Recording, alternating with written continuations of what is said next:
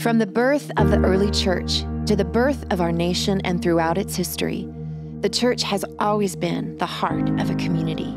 Jesus established the church and proclaimed in Matthew 16 that what he built, even the gates of hell will not tear down. God's plan for the church has always been that it will endure and abound.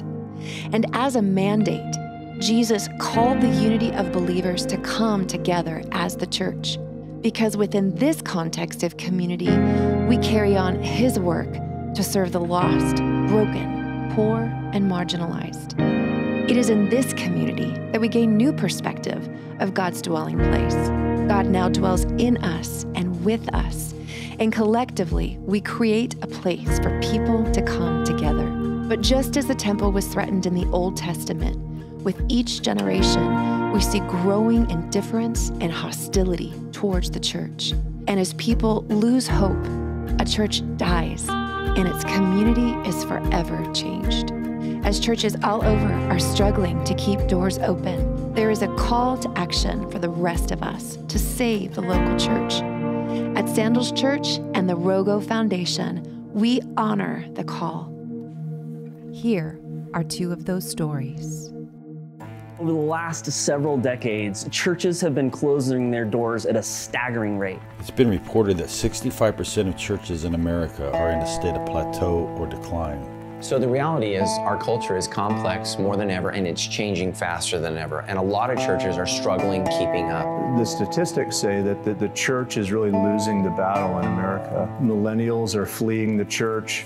Thousands per week, per month. Church attendance is on the decline. Approximately 10,000 churches will close their doors this year alone. The people in the community are struggling with unemployment. There's thousands of church buildings around the country that are broken down because there's no money left, there's no people left in the church, the building is falling down. There's very little life in so many of the churches around America. The reality is the church in America is in trouble.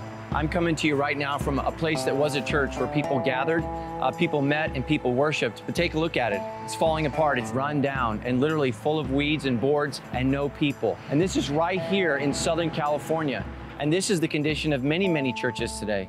And the problem is simple. Number one, literally a lack of leadership. People don't know how to reach young people today. Millennials are leaving the church at an incredible rate.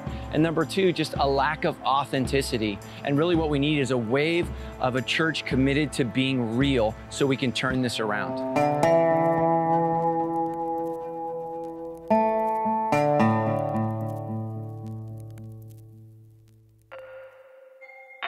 I came here as pastor in 1995, and it was myself, my wife Karen, my son Chris, my daughter Jen, and I came as the first time I'd ever been a lead pastor. And so I was coming into a church with some history, founded in 1925. My first board, everybody on the board had been here 20, 30, 40 years. And so they brought me in to bring some change and new life, and that was a tug-of-war from the start. Church had lots of pillars. They fought change. They fought everything. Might say they needed a pet rock to argue with. And so there came a point on a Saturday night in October 1999 when I said to my wife, I'm done. I've preached everything I know how to preach. I've led, I've prayed, I've fasted. I've done everything I know to do. And it's time for somebody else to come to this church, and it's time for me to go somewhere else. When Pastor Paul went to bed that night, he raised his hands to the ceiling and said, Lord, it's your church. If you want to do something with it, you do it. 2 hours later, Paul received a call that would change everything. One of the pillars of the church said to me, Pastor, the church is on fire. And I was pretty sure that was not a Pentecostal prayer meeting. And so my wife and I jumped in the car, drove down here, and we were standing out in the courtyard as 40, 50-foot flames came right out of the top of this building. It looked like a Polynesian pavilion on fire. And as I was standing there, I sensed the Lord say to me, any questions? And as I sensed God say to me, any questions? My wife looks at me and she goes, you can't leave. Listening to the voice of God, Pastor Paul and North Point began the long, hard journey of reconstruction. 3 years into the multi-million-dollar project, the unthinkable happened to our country: the terrorist attacks on September 11th. As a result, North Point's insurance company declared bankruptcy, paying out claims related to the attacks. This meant there was no money for the completion of the church. In a poor city with a failing economy, the bank loan of $1.6 million set the tone for mere survival. We worked as hard as we knew how to work. We made the best decisions we knew how to make. And I think we felt like we were a hamster on a wheel. You know, I think we felt like we were climbing that greased flagpole, and that we were just in a hole, for us, primarily financial, that we just could not dig out of.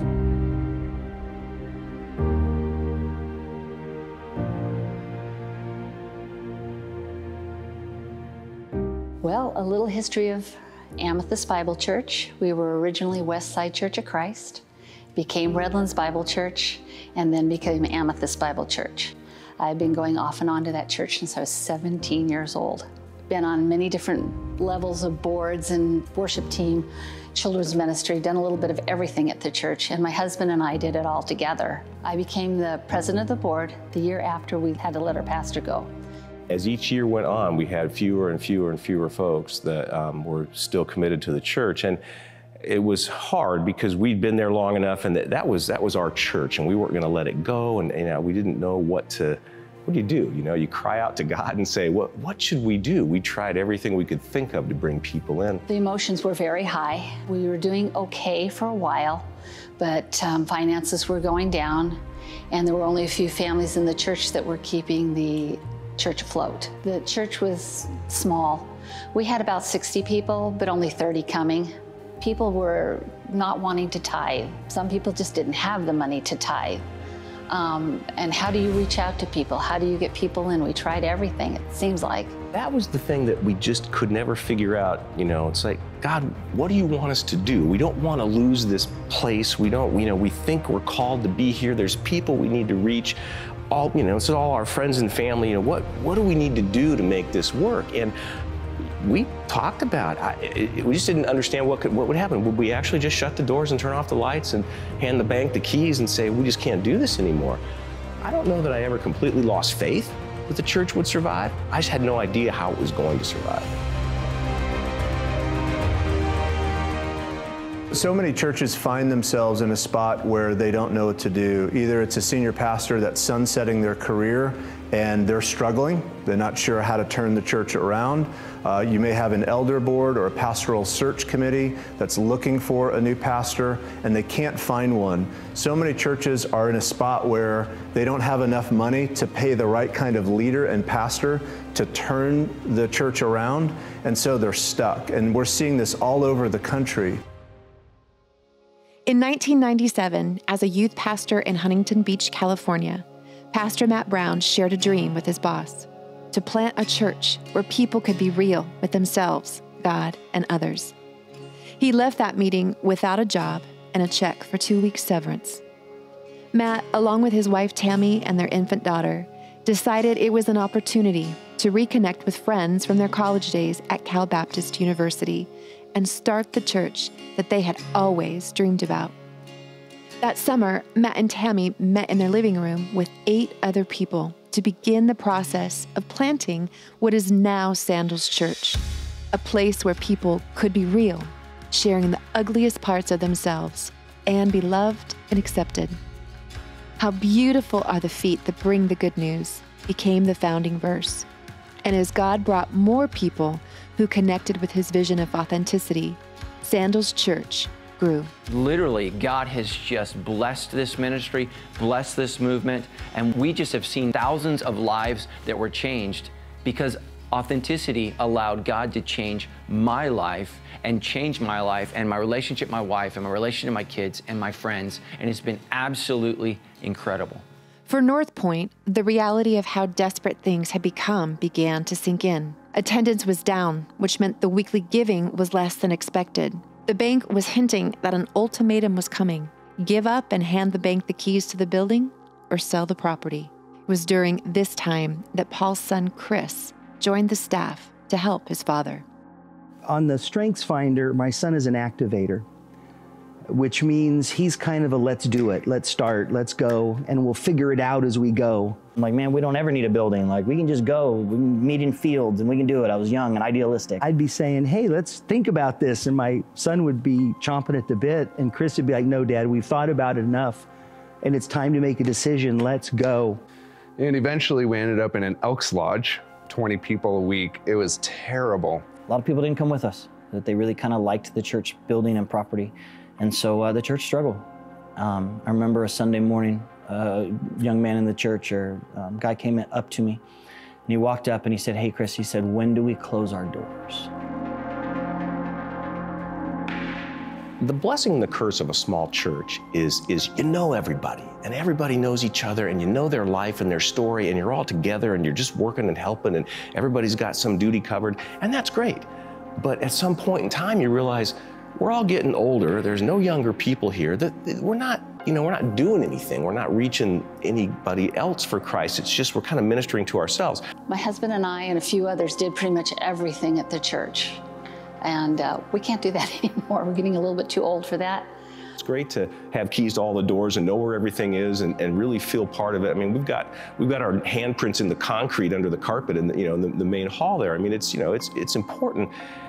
But at some point, you have to realize, how's God going to use this facility? How's God going to use this church? And I was sitting in my office listening to Pastor Matt and the anchor theory. I just had this feeling that I needed to go out. I walked out to my husband in the other room, and I asked him, do you think we should call Sandals? I just felt it in my heart that we should call. I feel like it was God's voice telling me to call.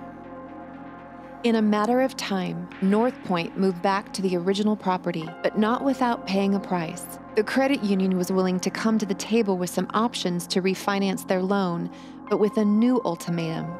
They would only fund the loan with one pastor on staff. With the future of North Point and its people as his priority, Pastor Paul stepped down, and his son Chris took the helm. We were about 80 people or so at that point. We had just been back from the Elks Lodge, about a year, trying to figure out how to make things happen here. Chris was constantly reaching out to try to get some help, get some understanding, like, what can I do to grow? What can I do this? Then it was Peggy from KSGN talked to Chris and was like, hey, so we've got this idea. So doing what I always do it scared, I dialed that phone number. And I said, you don't know me, but I really believe that you can make a difference here. So I told her, I'm on a mission trip, and I'll meet with you when I get back. And so we went, and we sat, and we talked. So he came to KSGN, and for 3 hours we chatted and started sharing about my city, the crazy brokenness. She said, I attend Sandals Church. Have you ever heard of it? I said, yeah, once or twice. And she said, Pastor Matt has been sharing his vision of 500 churches and more campuses. And she said, this is the first time I've ever attended church outside of my city. I live in San Bernardino and I'm attending in Riverside, and I want to be able to attend church in my city, and I'm a connector, I connect people. I haven't talked to anybody about this yet, but I want to see if you might be interested in connecting with Sandals to become a Sandals campus in San Bernardino. I thought, okay. I'll have that conversation. And so I set up a lunch at Olive Garden, and I felt like a fly on the wall. These guys are talking, and then I had to leave it. Peggy and I and John Brown and Jeremy McAllister sat at Olive Garden, and John just shared the plan. This is our desire to partner with churches. So I went home, I prayed on it for 2 weeks. We got together again for lunch. I said, John, I really appreciate the offer. I really love Sandals, I love what you're doing. I said, I've been lead pastor now for 4 months. Things are happening, we're growing. I don't think it's the right time. And so I told him no.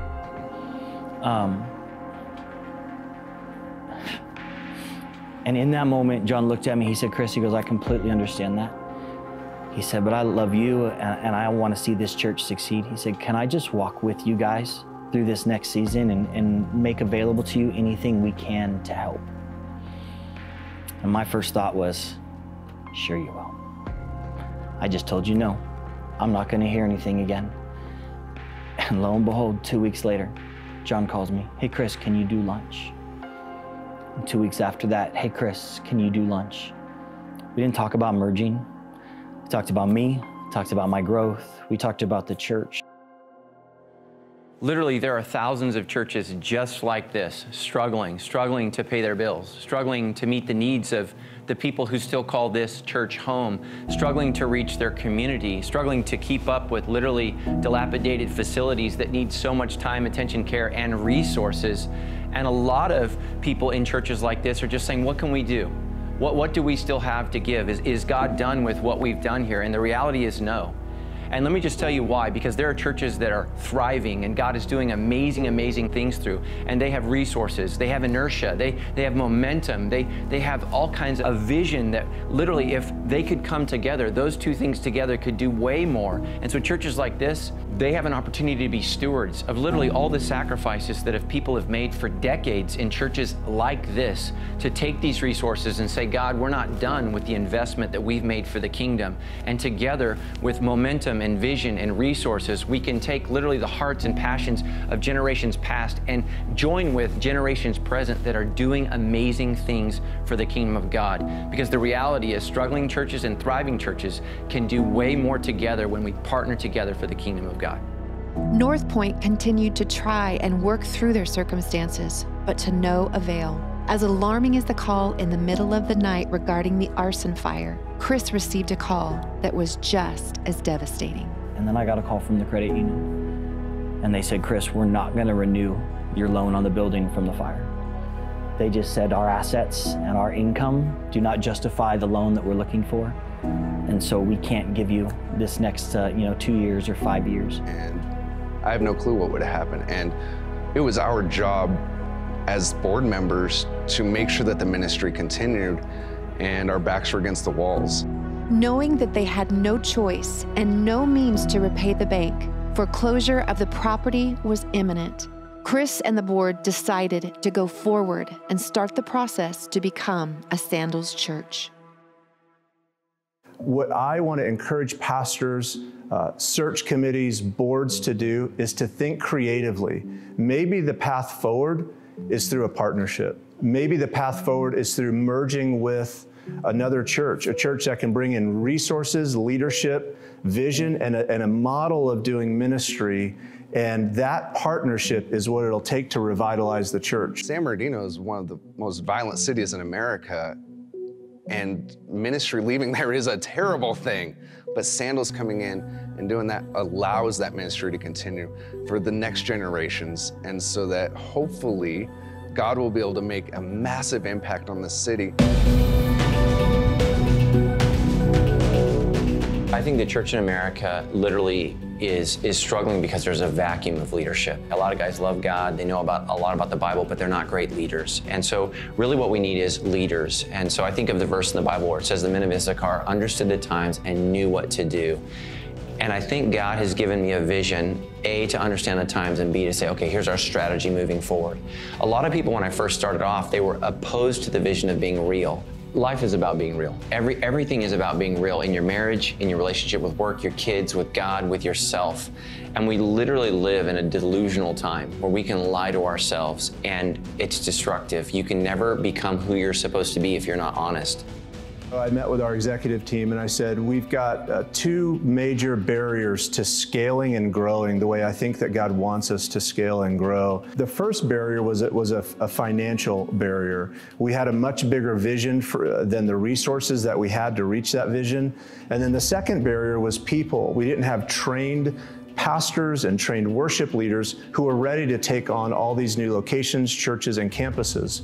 And so that's why we created the ROGO Foundation. And the ROGO Foundation is focused on two things, people and places. And the people side of that is training pastors on how to do ministry at Sandals Church and training pastors on the culture and DNA of Sandals. So the foundation ultimately pays pastors and worship leaders to train and learn our system and our culture.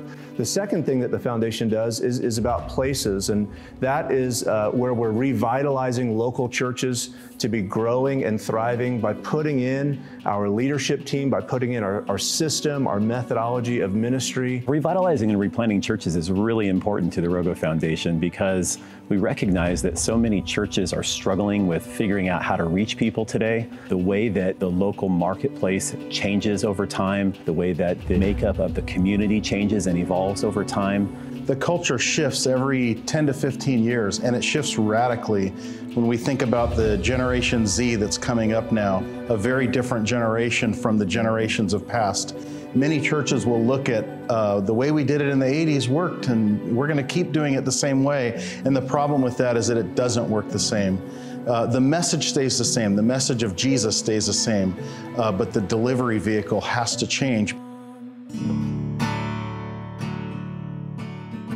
The history of Amethyst and Redlands Bible Church was never lost in that whole process. The first time we met, they charted out the history of the church. They asked us questions about, how did you start? Where did you come from? Where did you move next? What, how did things change? And so we talked about that for an hour and really laid out a picture, even for us, of what the church had been all about. It felt very respectful. It felt like, okay, you've accomplished something here as this group of believers in this small church, and you've built this building, and you've made commitments, and you've financed it, and when nobody else thought you could. They respected that and understood that, and then started to talk about, what's the vision? Where do we want to go? And how do we accomplish that? And I think it really helped us feel better about, you pray that God would do something to change the circumstance and bring more people, and then here comes this church that says, we can do this. There is nothing like walking onto a church property and the church seeing it where it's falling apart in its current state, where we're beginning the conversation with the pastor, with the elders about a potential merge, and then seeing the merger happen some months later, seeing the remodel happen, and then we open the doors that next weekend and seeing just something come alive. I mean, it is incredible.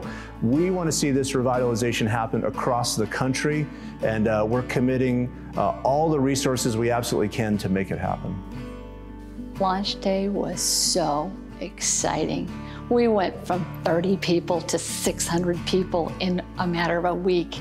It was so exciting, and it's still thrilling. You pray that God would do something to change the circumstance and bring more people, and then here comes this church that says, we can do this. We're doing it now, and we've got hundreds of people out in this area already that are just looking for a campus, and so it got really exciting. But the sensitivity to our feelings was palpable. It was there all the time and very carefully done. And so that really sold me on Sandals as an organization who knew how to not just gobble you up, as part of a growth spurt, but to really look for, the connection and the philosophy and vision of reaching people for Christ. And it came together, and it felt very natural to us. To be standing in this room, seeing what God was doing, I was just blessed and excited to see what's going to happen next. And here's the whole stage and the lights. The worship team got up and they began to worship. And when they began to worship, and I felt the energy in the room, and I just felt the spiritual life and the unity. And to be really simple, I just felt Jesus. And when I felt that energy in this room where I had preached for 21 years, I literally just knelt down right where I was. I just knelt down and cried. Hardest thing to do, but the best thing to do is get yourself out of the way. It's God's church, it's Christ's church. We need to look for His leading in what we're doing. The world needs Jesus, but the way they find Jesus is in the church. The church is the hope of the world, and it's changed my life. It's blessed my kids. It's saved my marriage. Sandals Church is my family. I love these people. I close almost every service with these words, I love you. I love you, Sandals Church. God. And that's because I do. And I think that's what the church is supposed to be, God's body on earth, just loving His people. And the church has been such a wonderful thing for me in my life, and I want to share that with people. It's like having a front row seat to a miracle. I get a little emotional, but it's been amazing to pray so hard for something. You don't know how it's going to happen, and then God actually does it in a way you never could have imagined. Excuse me, I'm sorry. So it's been stunning to see the number of people and the growth from the community itself, not just all existing Sandals members who said, oh, this is closer to home, I'll go there, but there's been a large percentage of growth there over the last couple of years that are people out of Mentone and Redlands and coming for the first time. That's been amazing, and I guess it helped me learn that I can't pray big enough for what God's able to do sometimes, and that's what happened out there. Throughout the whole Bible, we see the grand design of God is to dwell among and within his people. When Solomon dedicated the temple, he acknowledged that even the highest heavens cannot contain God. Yet he humbly asks that God come fill this place. And it is here, among his people and within the hearts of those who love him, where God receives pleasure and honor. A well-built structure or a well-built life is empty if God does not dwell within. When the temple was left in ruin, God tells his people they must rebuild. It was not about restoring a building to its former glory, but rather giving God a place for his glory to be displayed. He tells his builders in Haggai chapter 2, "Be strong, all you people still left in the land, and get to work, for I am with you. My spirit remains among you, just as I promised."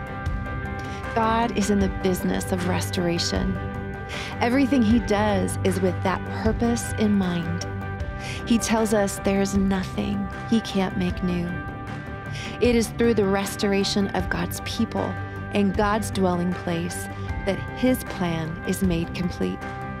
For this reason, ROGO Foundation's mission is to see God's glory come fill people and places.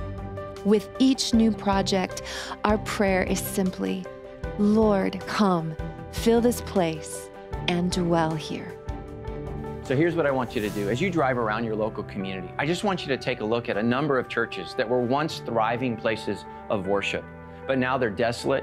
Their playgrounds are empty and the parking lots have nobody in them, even on Sundays. Look, Sandals Church and the ROGO Foundation, we've come together because that breaks the heart of God and it breaks our heart. And we believe that those churches can still have an impact for generations in the future. We invite you to join our efforts so we can see one less church close its doors. Look, if you're a person who's been blessed by God and you care about the church and you want to make a financial donation, I would encourage you to do that. If you know of someone who has a church facility or some kind of asset that could be devoted to this kingdom building project, then that would be something incredible. Or if you're just a pastor and you're struggling, wondering if this is the next step for your future and your church's future ministry, let's begin the conversation today.